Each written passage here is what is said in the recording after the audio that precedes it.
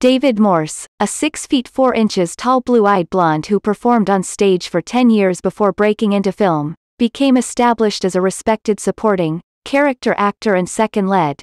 He was born the first of 4 children of Charles, a sales manager, and Jacqueline Morse, a schoolteacher, on October 11, 1953, in Beverly, Massachusetts. He grew up with 3 younger sisters. After graduating from high school, Morse studied acting at the William Esper Studio. In 1971, he began his professional acting career appearing in over 30 productions with the Boston Repertory Company from 1971 to 1977.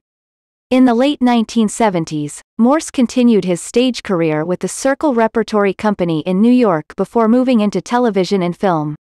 In the late 1990s, he returned to the off-Broadway stage starring in Paula Vogel's Pulitzer Prize-winning drama, How I Learned to Drive, 1997, for which he won the Drama Desk Award and the Obie. Morse made his big screen debut in 1980 co-starring as Jerry Maxwell, a cheerful bartender-turned-basketball player, opposite John Savage and Diana Scarwood in Inside Moves, 1980, written by Barry Levinson and directed by Richard Donner.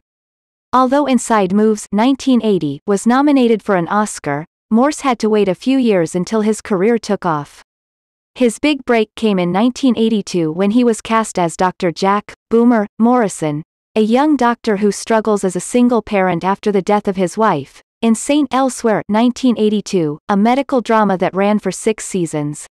He co-starred as opposite Jodie Foster and young Jenna Malone in the Oscar-nominated sci-fi drama Contact, 1997.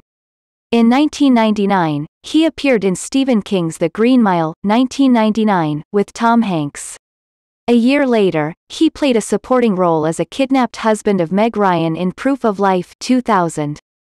In 2002, Morse became the first English-speaking actor nominated for the Golden Horse Award, the Chinese equivalent of the Oscars, for his superb performance as FBI expert, Kevin Richter, in Double Vision, 2002.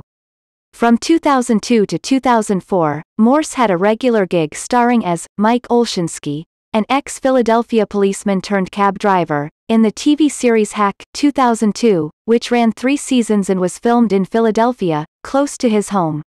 In 2006-2007, he has a recurring role on Season 3 of an Emmy Award-winning medical drama House, 2004. David Morse has been married to fellow actress Susan Wheeler Duff since 1982. They have 3 children, 1 daughter and twin sons.